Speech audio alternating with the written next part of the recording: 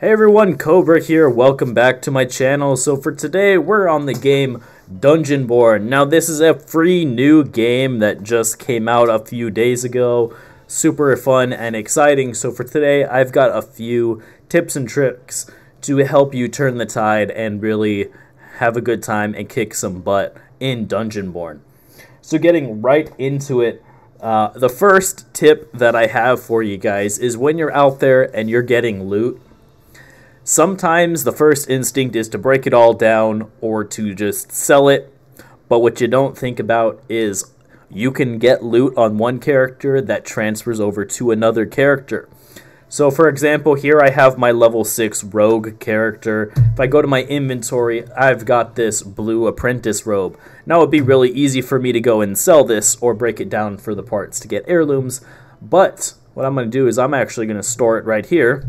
Because now if I switch over to my level 20 Pyromancer, I can take it out. I could use it on this character if I felt like it. So you can get gear and save it for your other characters. You don't necessarily have to keep it on that one character. It transfers over. So that is one really big tip for you. A second tip is this right here, the mithril dice. When I first started, I had no idea what this was. I had a few of them sitting here. If you use this, so we're going to click shift and we're going to use. So you can see it now marked this spot right here. What that means is whatever is in this spot, when I finish the next round, regardless of whether or not I survive, even if I die, I get to keep this ring now because it is in this spot. So that's what the mithril dice does. So it does a random one. There are ones you can buy here at the merchant where you can get pants or chests specifically that you can buy, but those are a little bit more expensive. Now you can get these dice from buying them here or sometimes from doing quests. Typically you'll see them in the seasonal section. You can see you can get some mithril dice here. Now that is a very nice way of saving some of the stuff that you worked hard to get. Now another thing you see here in this page is the Ascension Potion. Now this, when you drink it, you get 1500 XP if you escape. Now that is a lot of XP. Like we're talking multiple levels if you're not almost max level. So if you're starting off as a low level character, you know, you're level 6 or you're level 1, that right there could take you up a significant amount. And all you have to do is escape after using that potion. So that's something you want to look out for. You can get that for quests, or you can buy that as well. Now, getting into actual a little bit more complex stuff. So we've got, you know, this blue apprentice robe right here. You can see I've got a purple one, so I don't need this at the moment. So we're going to go over to the heirlooms tab. Now, when you get loot, a lot of times people look at this and they're like, oh, I can sell this for a bunch of gold.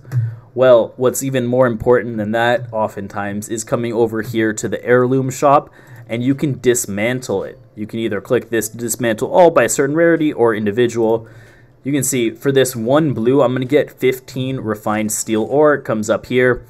Now, these allow you to craft heirlooms. So once you purchase them for a certain amount, you can see down here, you can then craft them over and over again. So for example, right now I've got this pretty wimpy staff, just your base one right here. But for 2 of the blue ores, or for 1 mithril token, I'm going to use blue ores because these are saved for better other things. Like you can use one of those to craft things like that. So I've got this blue heirloom staff here that I can craft, and all it takes is 2 of those, and I just got 15 for breaking down that one. Now you can see this staff is significantly better, has a bunch of things, including 150% XP gain. So that's a big jump right there. And I can craft this as many times as I want as long as I have this. Now limitations to heirlooms are you can only have 1 of each type. So one weapon, 1 armor, and 1 accessory at a time. So I could craft the Divine Crown, or I could craft the Mystic Robe. I can't craft both. And then you can only have 1 of the accessories as well. However, you can keep crafting them. Anytime that you lose them, you can just get more, which is why it's really nice. The other thing that I think a lot of people don't realize is you can upgrade them. So you can see here, if I want to make it go to purple, I would have to get 300 of these blue. I only have 64, so obviously I cannot do that. But look at the difference here, 200% XP gain, more intelligence, more damage, more elemental damage, and it would give us a third upgrade slot. You can also purchase these to get specific effects added to it. So these can actually be upgraded pretty strongly. They're not just wimpy little green rarity things. So that's one thing that I really recommend. Now another thing is you don't necessarily have to play on just the normal, you know, the castle or Sinner's End. You can also try Mithril Order if you don't want to lose your stuff. So you can see in Mithril Order, the difference here is you pick one of these 3 classes and it gives you equipment, and with your reputation you can then get upgrades here. But all this equipment is given to you. You don't actually lose anything when you go in and do this because it's none of your actual equipment. When you end, you can then deposit stuff, sell it, you know, whatever you need to do. However, it's all free. So that's something that's pretty cool with that. And then just a couple of things with the actual game I'll show you here. So we're going to go ahead and hop in the game, see if we can find some things to go on for you. So we're going to go actually to the castle. And so I'll go ahead and skip ahead until the parts where I have the tips for you. Okay, so another tip is regarding PvP. So you can see there's a guy that I'm looking at down here. So he's got his back turned to me. That is a perfect time for me to throw a fireball at him, for me to attack him. Now if he was looking at me, that's a different story. Now in addition to this, one thing you really want to make sure, if you're playing with groups of people, when you engage in combat with someone, make sure you know where their entire team is. If you don't, do not fight them. Because the amount of times that a rogue can sneak up on you, or, you know, the druid who can turn into a panther, you know, they can sneak up on you really easy. You know, you look away for 1 second and, you know, you could be dead. So you want to make sure that when you engage in combat, you always know where your enemies are. So this guy has found me now, but I've hit him a few times. He hasn't hit me yet, so he's scared of me. But I'd like to play it safe. I'm not going to go engage with this guy unless I know I can hit him. So I'm going to go stick my head out again. If I can get up. Okay. I like to always make sure that I got my weapons charged. And in this case, I'm going to keep a fireball charged because that's my best long weapon. So there he is. He knows I'm here. He's just waiting for me at this point.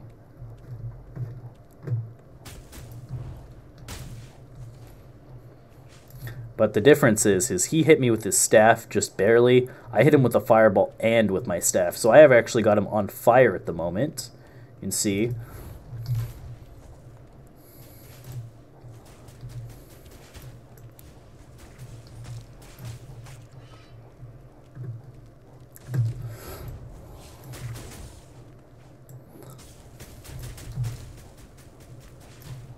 So I've hit this guy for quite a lot now.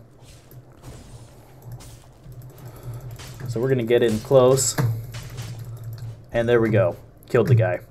So you want to make sure that when you're engaging with someone, you know what you're doing. Because this guy had some decent stuff on him that I'm going to take right now. Now, could he have killed me? Possibly. You know, wow, he actually had decent stuff, surprisingly. So let's move a few things around in my inventory and see if I can keep it. Get rid of that one. Move this over here. We'll keep that. That's worth a little bit.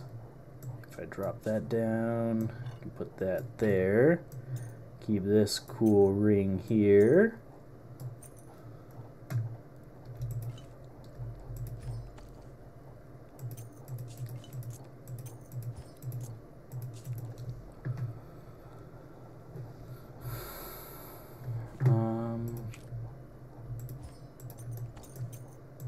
Actually, that's not worth anything, never mind.